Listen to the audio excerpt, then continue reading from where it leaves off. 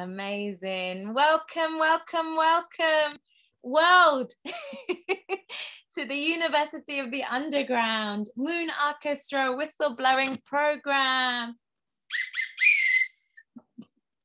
I am Aditi Jagannathan, Dr. Aditi Jagannathan, the head of this incredible program. I am a writer, an academic, an educator, and most importantly, a dreamer. And it's such an honor to be curating this program and to be kind of assembling, you know, this beautiful body of people into this space. So big up and thank you to everyone at the University of the Underground. So just to give you a little bit of context, the University of the Underground was founded in February 2017 as a charity, and it is an incredible, free, pluralistic, transnational, decolonial university based in the basement, of nightclubs, which is pretty darn cool for a university. Typically quite dry, stale spaces, but the University of the Underground interrupts all of that stuff. So in this particular 2-month residency program, we're calling for a really amazing, incredible, and radical investigation into the practice of whistleblowing. So we're looking at whistleblowing as this kind of multi-dimensional entity, as a political action, but also as an instrument of, you know, communication, but also as an instrument into revealing different truths. So without further ado, I want to introduce you to the absolutely incredible Lizzy Burt, who is decolonial, radical, an amazing thinker, maker, and someone who has an absolutely incredible aesthetic practice. They are a graphic designer and a photographer from London, but currently based in Brussels. And Lizzy's lecture is gonna kind of riff off of the labor of love, work, creativity, and power. Lizzy, welcome. Thank you. Thanks everyone. Thanks for inviting me. I'm really happy to be here. And I, firstly, I've just got a little bit to say, like a little bit that I've prepared, just because I wanted to start by bringing some stuff to the table, just to frame our conversation a little bit. But if that's okay with everyone, so I'll just start with a little bit. Yes? Okay, cool. And I'm going to be reading from my notes to start with. Just because there's no saying where we'll end up if I don't, so I'm just going to do that. And obviously feel free to ask questions, raise points, and I'll just do my best to respond.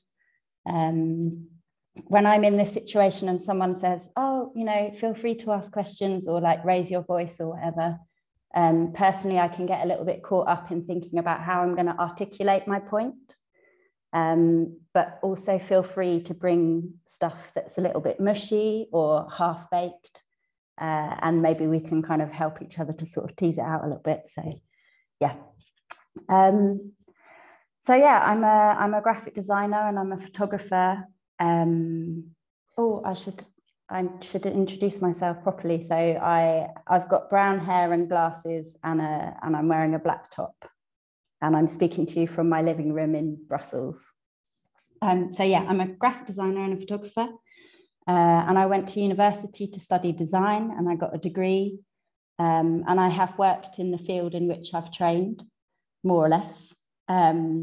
So just to start by talking about my work history, I had a paper round from about the age of 13. And then one of my first jobs was in a cafe at around the age of 16. And that was in the early 2000s. So at that time, we were wearing flared jeans and we had like choker necklaces, and it wasn't really cool to crimp your hair anymore, but we straightened our hair a lot, or just like gelled it down to our heads and left like 2 little strands. So it was around that time. And I got a job at this cafe in a shopping arcade. And for whatever reason, the manager of the cafe was hardly ever there. And it was all like women and girls who worked there. And we were from totally different walks of life, different ages, at different moments in our lives. And we bonded. I felt like we bonded and we backed each other up if customers ever complained. And we worked, but we didn't really work hard. And at the time I was at sixth form, and I was working between like 2 and 3 days a week, in between my studies and getting up to no good. Because of the camaraderie, I enjoyed my job, and I didn't really feel like I needed to pretend that I loved the work. So I was relaxed and honestly a little bit lazy. And then one day I had an errand to run to go and pick up some cakes from a place around the corner. And one of the other girls said that she wanted to come with me just to have a cigarette on the way. And while we were walking there, she said to me, Tony's going around saying you bat for both sides. So Tony was one of the other girls who worked in this cafe, and we went to school together. And I don't remember how she started this conversation, but I do remember those exact words. And I've got a really bad memory, so I think it must have marked me. So she said, Tony's going around saying you bat for both sides. And she was telling me this, and I felt she was searching my face for my reaction.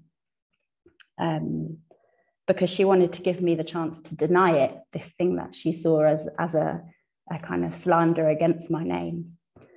And I just felt my world kind of melting a little bit before my eyes, because I couldn't deny it because it was true. But I knew that it would destroy those relationships that I'd created with my colleagues if I admitted it. Anyway, a few weeks later, I was sacked. And I think that I deserved to be sacked because I was lazy. But on those grounds, quite a few of us also deserved to be sacked. But it was just me. And after that, I got the message. And I wouldn't have been able to articulate this with my voice at the time. But I knew it in my heart and in my body. I got the message that I'm not safe at work, and that I will not be given any affordances if I mess up. And from that moment on, I didn't really feel secure in work. I didn't think that I could play the game. I had quite a self-destructive attitude at work.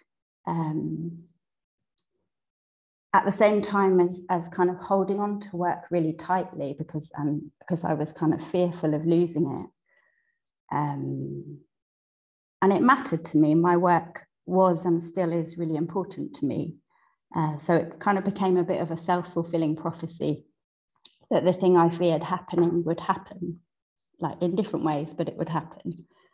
And I would have been considered outwardly as kind of not a team player. But the thing is, I really am a team player. I just couldn't play that game. And perhaps more than most of my colleagues, I would have stuck up for the people around me. So anyway, fast forward a little bit, and I got 3 jobs like someone being dragged through a prickly hedge backwards.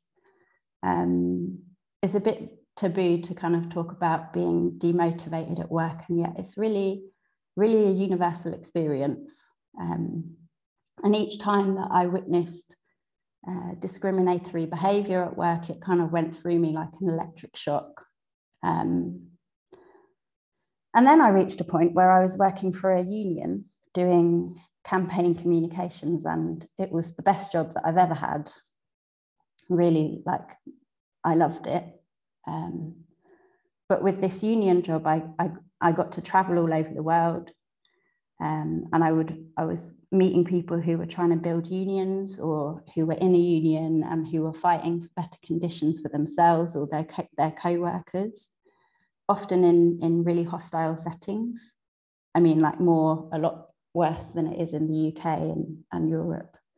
And it was a massive privilege and a really priceless political education for me, because I met people from all over the place, all different religions, ages, cultures, all committed to the same thing, which is the protection and improvement of the lives of working people. And I knew that I was in the right place, and I was really learning from everyone around me. So time went on, and there were some changes at the top, and someone came in who had a very different, and that's all I'll say, vision of what communications should be. And they wanted us to be doing PR, really, rather than the kind of grassroots stuff that was needed. And I'd been there a relatively short time, but my boss, who had had to fight for every tiny little resource to try to build the team, had been there for close to 2 decades. And her and my other co-workers had given so much to the organisation, and now here they were kind of messing with our jobs without, like, you know, as if it was nothing. So that kind of disloyalty and disrespect that I saw was unacceptable to me. And it's something really that I'd seen, you know, I'd seen my parents suffer as public sector workers, really brought low by austerity politics. And beyond them, my granny, who had worked for the post office, and she was a single mother in the 1960s, and things were made very difficult for her. So it was really an abuse of power. And although it was the best job that I'd ever had, there was really no way that I could stand by and watch as my co-workers were treated with such contempt. And over a period of months, we underwent a really humiliating review process where people would come in and observe how we did things and give their recommendations for what needed to change. Some of whom I actually respect and said some quite sensible things. But when those people didn't give the kind of required answers, they brought in people who had no idea really to give the answers that they wanted, and to tell us what they think we should do. So we reached a point where out of a team of 7, 4 of us had decided that we'd had enough and we were going to leave. And that's 4 people who had been completely committed to our work. I loved my job and I worked hard, but we ended up unionising, and we were members of the union already. But there's definitely a difference between like paying your subs every month and going to the meetings and actually putting it all into practice. So a lot of stuff happened, just gonna skip over some things. And eventually it reached a moment where we had kept it a secret that we wanted to leave. But we reached a point where we'd been given a deadline one morning by one of the directors to declare if we wanted to leave. And on that morning, we decided that we would all declare it together, all 4 of us. And I remember sitting in a meeting room in the basement of the building that we worked in with them. And we made a phone call to the director to say that we wanted to come together, and he refused. He refused to meet us as a group, and he wanted to meet with us individually. So one by one, we had to meet him in his office, and we each took our union rep with us, who was the same guy, so he came to all of those meetings. And the director, he was shocked.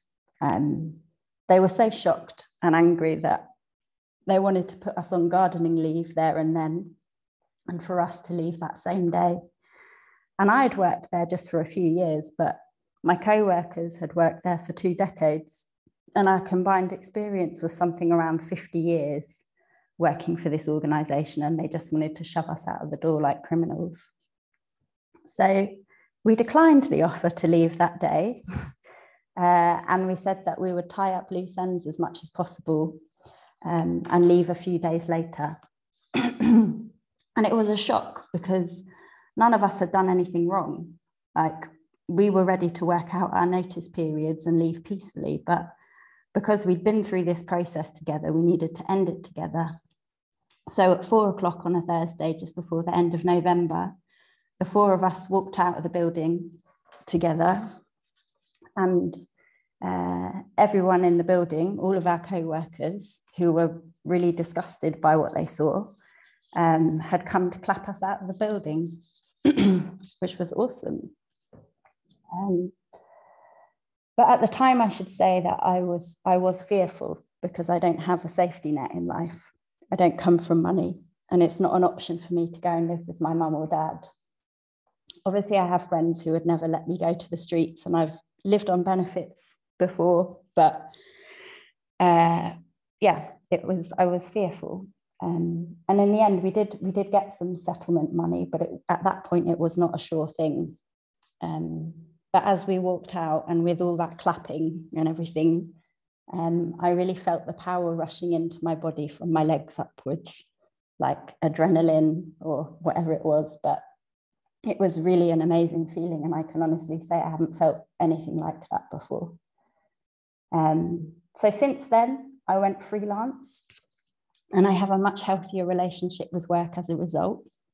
I work hard and I enjoy my work, but when I have work, I work, and when I don't have work, I don't pretend that I'm working.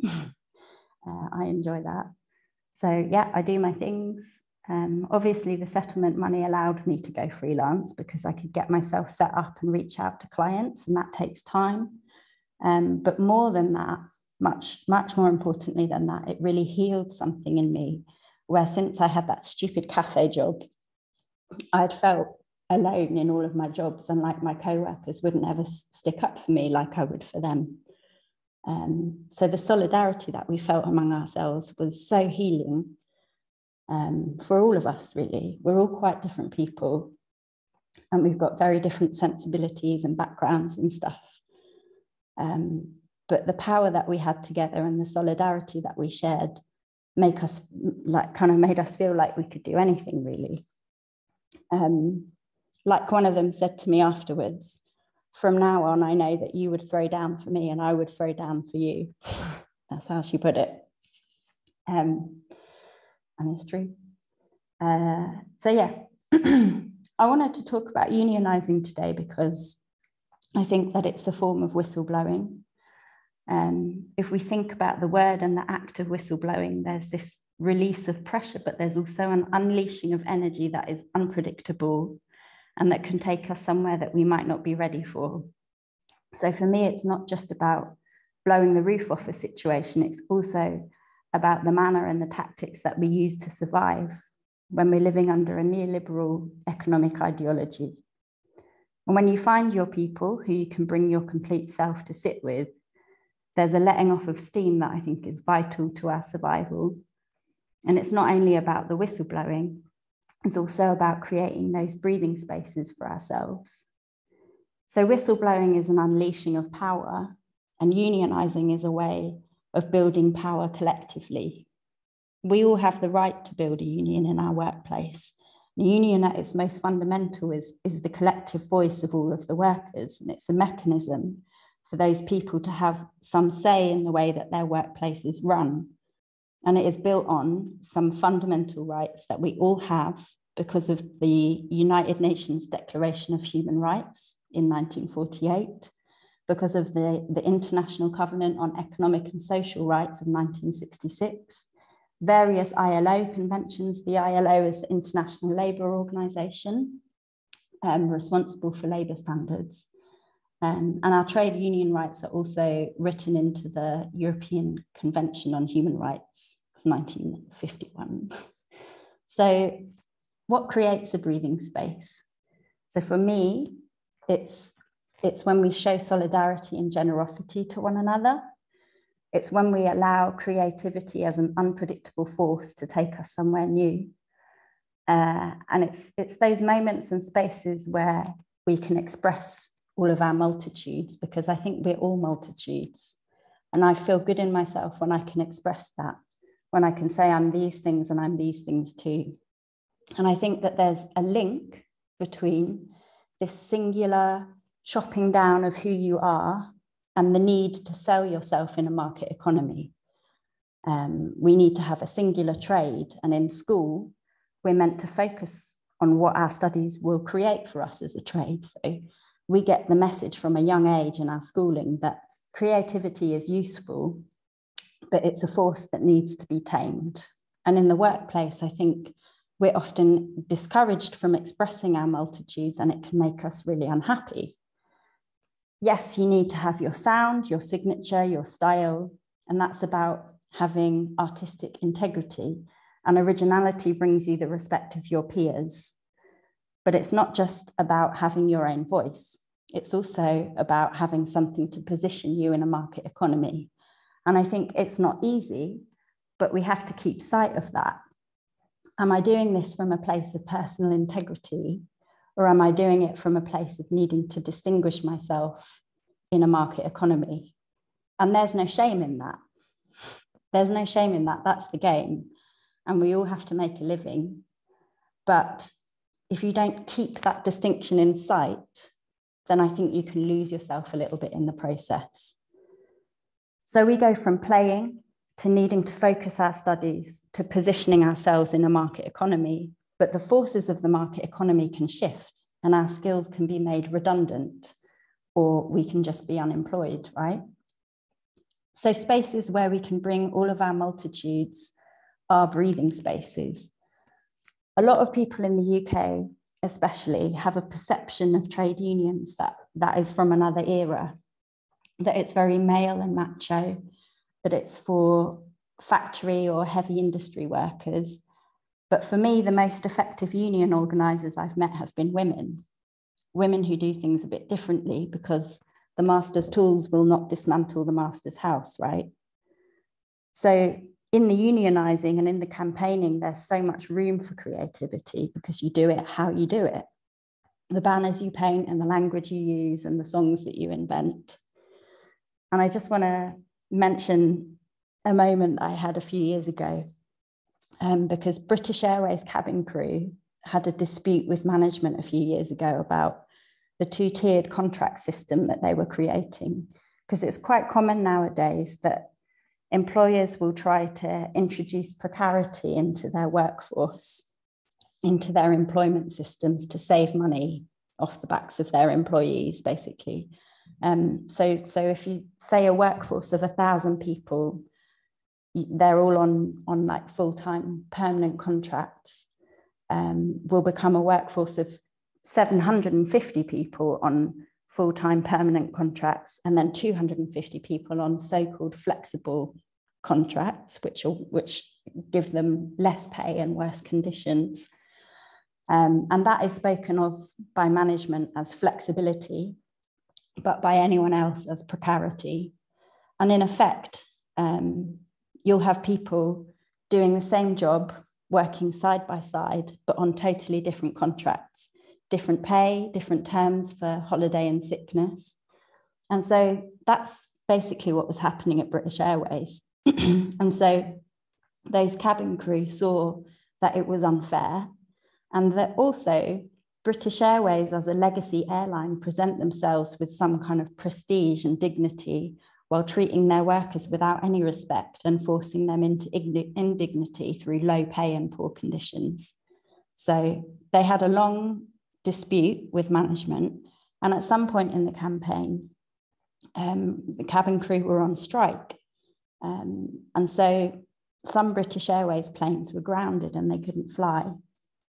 So Qatar Airways stepped in and offered to wet lease their planes to BA. So wet leasing, that basically means that Qatar Airways planes plus their workers would operate BA flights. And that was a way of undermining the strike, basically.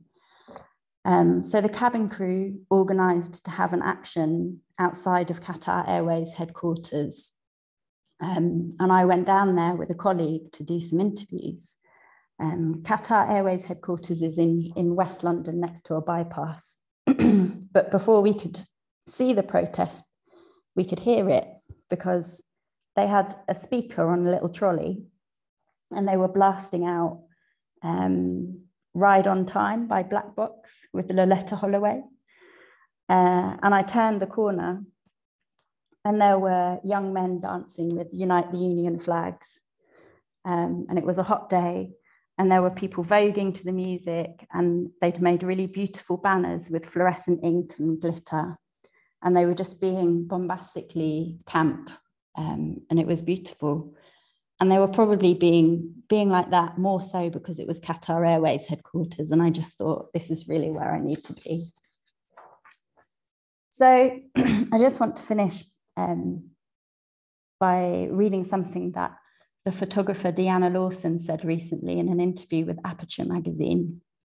I really, really like her work and recommend looking her up if you don't know it.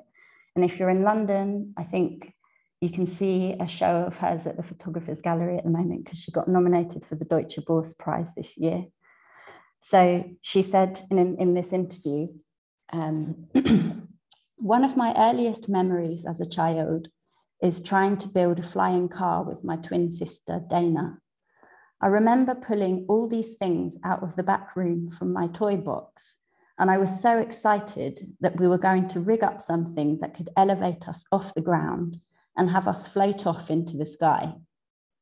I had a lunchbox for a seat and some rope and some other gadgets, but the more we started to work on it, the more I became overwhelmed that what we were trying to make wasn't going to happen.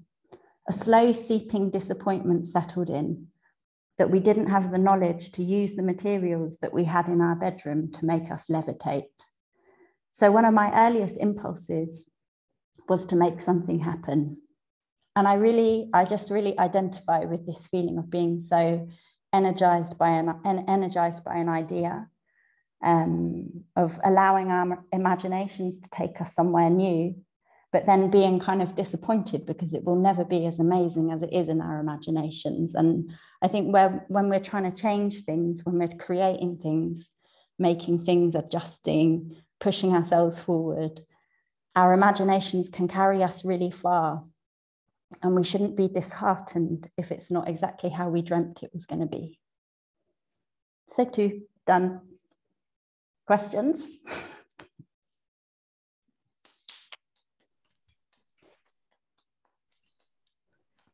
Oh, Lizzy, that was so, so beautiful, my love. Thank you so much for sharing so much poetry and emotion and depth and heart and spirit. Damn, I want to unionize with you. I want you to be my ride or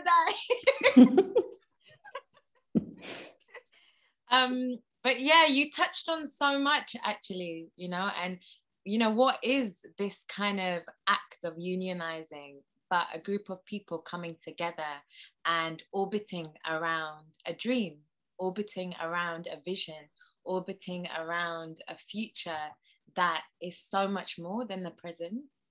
And in that orbit, there's this kind of fervent belief that that future can be actualized, right? That future can be materialized. Otherwise, we wouldn't be gathering, we wouldn't be organizing. And yeah, I really love the way that you talked about the affect of that as well. How does it feel? And throughout your beautiful talk, you kind of brought this embodied approach as well, which I think can be so often disavowed actually when we think about unionizing, when we think about the political, when we think about kind of a socialist kind of consciousness, the body, the emotion, all of these kind of deeply human things get kind of placed on the periphery. But actually we need those things to sustain us, right? Because as we all know, like any kind of activist work, as energizing as it can be deeply exhausting and traumatizing and re-traumatizing in so many different ways. So if we don't kind of embody the spirit of those people that you were kind of bringing into the space when they were voguing, and singing and vibing to music and vibing to each other, then, you know, we can't continue the work, right? We can't continue the legacies of our ancestors. So I really, really love like that kind of that kind of ethos and that ethic that you brought into this space. It's really, really powerful. Yeah, there's so much. I don't want to take up space, so I know you've all got really, really interesting questions and yeah, things that you might want to reflect on or share with Lizzy. So yeah, I'll open it up to the beautiful orchestra. Thank you so much for your vulnerability. I feel like spaces where we can breathe and be vulnerable together are part of that orbit. So I really appreciate you sharing everything. I think one thing you talked about was like the shape-shifting between personal integrity and then the marketplace and the economy as an artist, and then like focusing and also playing. I guess a question I have for you is, how do you balance that personal integrity when we have to survive in the place of economy? And as you work to keep your personal integrity, like what are ways that like we can continue to do that so we can actually shift the market economy and just obliterate it in total? Or any ways that you reflect on that, and we all do. Shall I answer, or should I answer? Okay, cool. I think that's a question that I ask myself all the time. And it's just constantly in motion, really, particularly because my work is a bit like that anyway. But I think I try to give my work a different measure that is not just money. So to always, and that's hard also because, like Aditi mentioned, if you get involved in, you know, if you really don't believe in the economic system that we're living under, and you get involved with all kinds of kind of different community groups and activism and stuff like that, then you really can spend your whole life committed to that. And it's little things like someone will ask you to, oh, can you design a flyer for this protest that we're doing next week, and like, and you can get quite like that can really soak up a lot of time. But I do try as much as I can to give my work a value that is not just money, by still doing stuff for people, like still kind of giving a lot of time to silly stuff. Sometimes it's just, you know, like people ask you to do things and you're like, yeah, sure, and then you end up like, you know, off somewhere in the street. I've ended up on a roundabout in Madrid filming a van going around the roundabout in like 40-degree heat, thinking like, what am I doing here? But you know, it's a journey. It's great. But yeah, like I think, and also at the end of the day, that is the game. Like you can't just completely reject it. Like that is what we're living under, and we have to pay our rent. And some people are more fortunate in that they don't have so many money worries, sort of thing. But yeah, there's a kind of a baseline that you kind of need to survive, and then above that it's kind of up to you. I mean, yeah. Does that answer your question? Is that enough? Okay.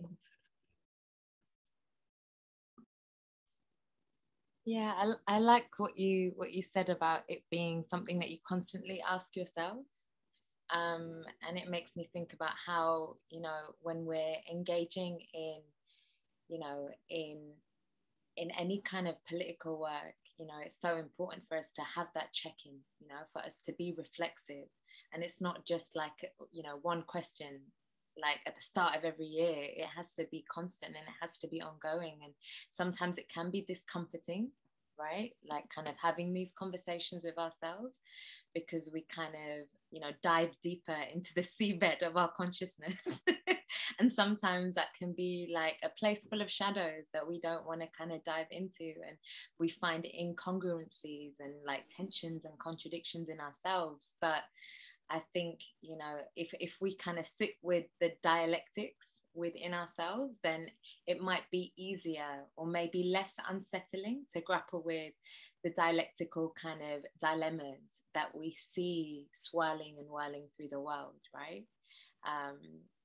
Yeah, so I think that was a really kind of a beautiful response to the question.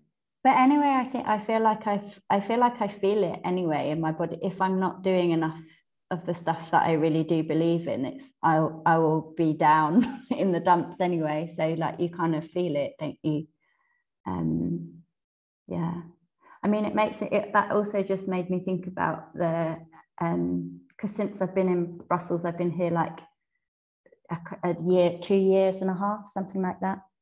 And so most of the time that I've been here, it's been the pandemic, it's been like confinement and stuff. So I haven't really been able to kind of go out and seek out those kind of networks here, of sort of like union stuff and activism and things like that, so much. But I through a friend, I got involved in this thing that was for Bolivia. It was like Huipalas por el Mundo, and it's indigenous. It's kind of like a network of indigenous Bolivian people who were all over the place. And I was asked by somebody to go down and interview these women who had an action outside of the European Commission, which is in Brussels, because it's like, it was something to do with, I actually can't quite remember what it was, but there was kind of almost like a bit of a kind of political coup there, although it's all kind of like, that's all kind of like calmed down a bit now. But at the time they'd coordinated to have all of these actions everywhere. And I just turned up because a friend in London asked me if I could go there and just interview some people or do some filming. And it was only like, there was only like 4 or 5 women there at this kind of like action in the middle of Brussels. But it was such a relief to be around people who just believe in a completely different vision of our economy, of our society, of our world. And it was just such a relief to be around them that I cried. I cried as I was walking up to them, as I saw how they'd set everything out. I cried when I left. I didn't cry when I was with them. But they just gave me these little, they also just gave me these little, they were just really, really grateful that I'd turned up to film them and to sort of listen to what they had to say.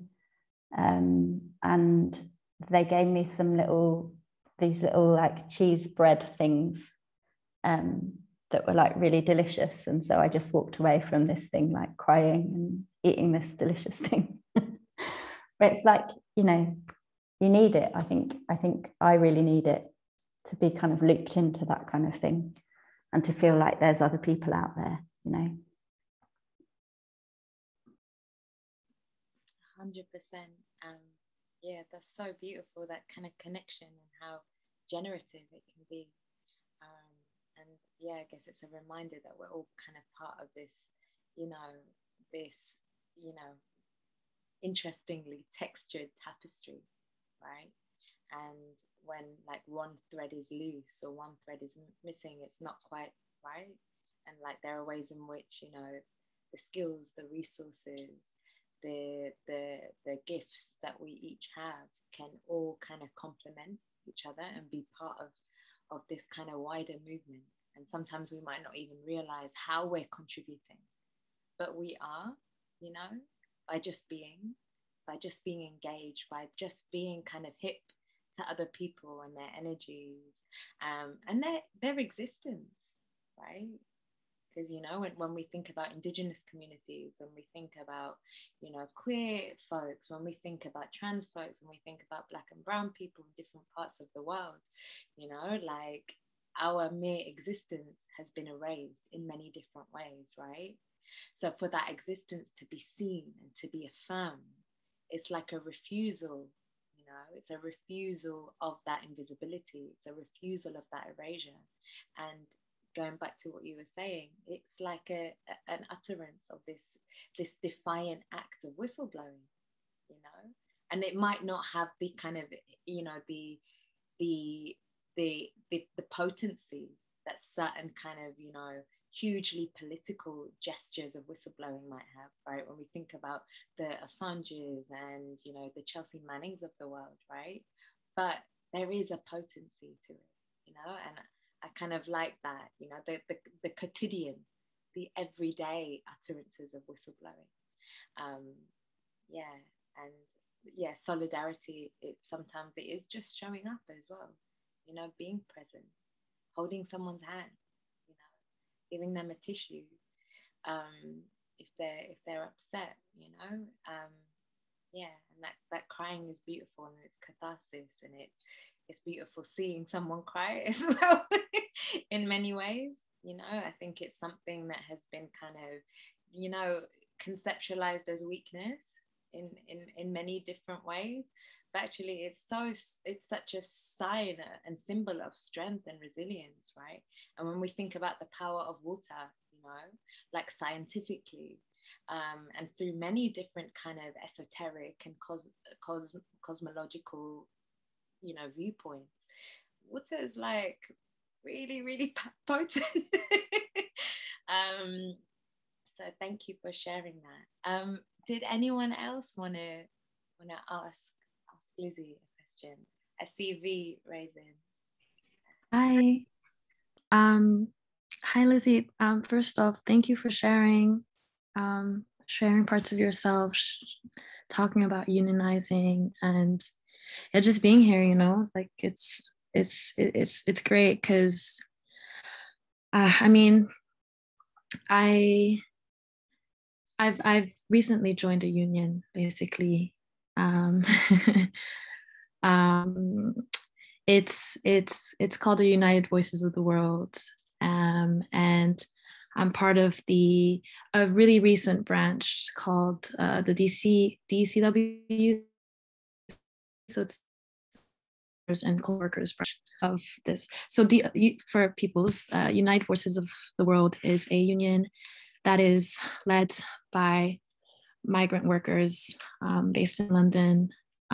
It's been there for a while, and I mean, it's very, very new to me. And so I'm so happy that this is something we're talking about, because it's something that I'm learning so much from. And the branch I've joined is thinking a lot about sort of like the place of artists, creative practitioners, and, you know, the thinking of ourselves as workers, and what does it mean to mobilize, organize, and be in solidarity with other people working, you know, because our work just looks different. And I think it's really new to me. Like it's really, really new to me. I joined because I understand the power that is to unionize, to organize, to gather in that way. But I think I have a question for you, which is to do with that thing you said about like creativity. And I mean, just in your experience, where have you seen that sort of creativity manifest in organizing in such a way? Like, because I think, again, like in the context of the branch I'm in, we're talking about us being creative workers, cultural workers, in which our work is marketized, commodified, like creativity is like hyper commodified. And, you know, that our creativity is at stake, right? It's not to say that other people, like, you know, like that's what's at stake. And I'm just interested in knowing how you've seen, or perhaps if you haven't, or I don't know what your experience has been with sort of creativity in all its manifestations, not only like artistically, like just because that's kind of what I'm trying to understand. I'm also trying to understand how we can have more people unionize, like, you know, especially Black and brown people. Like the branch I'm in is so white, but it's, you know, it doesn't mean that it's not a resourceful and valuable space, but it's like people like me don't show up, you know, and maybe because we don't think of ourselves as workers. I didn't think myself as a worker until recently, or decided to like get involved in that way. So yeah, that's kind of my question.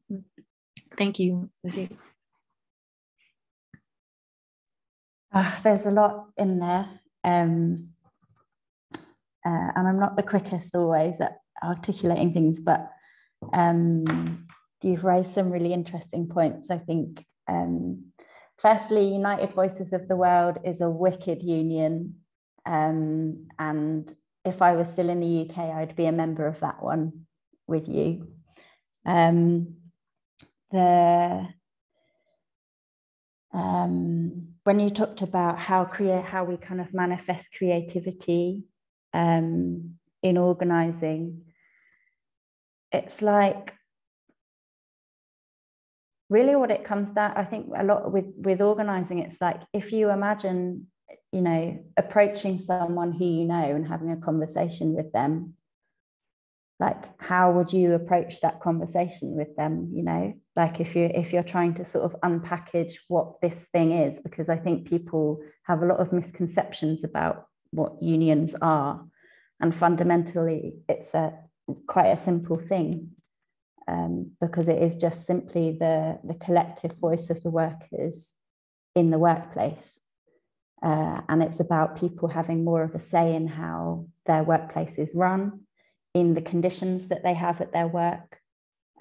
So it's kind of, yeah, I guess the creativity comes in kind of imagining how you sort of approach different conversations with different people. But also when it comes to kind of taking action and stuff, that's the most obvious one for me, is where you sort of, it doesn't just have to be 10 people standing behind a banner like shouting in the street. Like you can do it in many different ways, and I guess that's the exciting part as well, is when you get to be creative, and that's also like something that you can get lots of people involved in as well. Like I remember when we did some stuff because Tate were the art handlers at Tate. I can't remember what sorry, I've got a really bad memory, but it was Nick Sirotta was leaving, who was like the head of Tate, and for his leaving do, they'd sent out a request for people to make donations to maybe try to buy him a boat for his leaving do, but a lot of the people who work at Tate are really on low wages. And so we decided to kind of to picket his celebration for his leaving do. Like he had a party basically at Tate Britain, and we all turned up, and we made some banners for that. And ahead of time, we got together and we designed the banners together, and we were kind of like, it was kind of a collective action together to sort of create something beautiful and eye-catching and stuff that we could use at this kind of protest. And so there's those moments where any of those moments where you can come together and be like, and sort of plan things and talk about things and use your imagination in that way. And I think that's important as well, is that you're going to be meeting regularly with the people in your unions and in your union. And I think that the point is to make those meetings bring imagination as much to those meetings as possible, if that makes sense. to open it up for people to kind of share what their visions are of things, not only the kind of like brass tacks of organizing, but also like really what would it look like if we got our way, like if, like, you know, not to be afraid to do that, because I think we are a bit afraid to do that sometimes, and we can just get down to kind of, yes, I know it's important to be practical and to get down to like you know, negotiations over contracts and conditions and things like that, but actually, like, really, what would it look like if we got our way? Thank you. Thank you. Thank you. I love that. I love that. What would it look like if we got our way? What would it look like if we knew we would get our way? You know, thinking outside of the kind of confines, constraints, and conditions of fear, which is what I guess all of these kind of toxic neoliberal, capitalist, colonialist agendas are built on, right? They're predicated from this really kind of noxious fear, and it spreads and it's contagious. And I think once we refuse that, once we refuse the foundations of these insuperable systems of power, you know, we're winning, you know. And even if that's just in spirit, that's kind of what we need to I guess bring down the system, you know, to rupture the status quo and to kind of bring these plural futures into being. Lizzy, my love, thank you so much for blessing us with your heart, with your spirit, with your words, your poetry, your history, and I'm so glad that you've kind of freed yourself as well from that kind of mental prison of that 16-year-old in the cafe. You know, that's a lot, you know, to break these cycles, right? And to soar, you know, which you're doing so abundantly and beautifully right now. Thank you so much for sharing and blessing us. We really deeply appreciate you. And I'm going to share your email as well with the students, so they can reach out to you and you can keep in touch with us and people can ask more questions. Yeah, please do, because I feel like I can answer. After, as soon as this is over, I'll go away and I'll be like, oh, I should have said this and I should have said that. So, you know, definitely, please do. Yeah. Thank you. What an honor, Lizzy. Have a really, really beautiful evening. And thank you again so much. I'm going to stop recording now, beautiful people. So we'll have a 2-minute break and then we've got the amazing, incredible Jessica Horn with us. See you later. See you. Mwah. Bye. Big love. Bye-bye.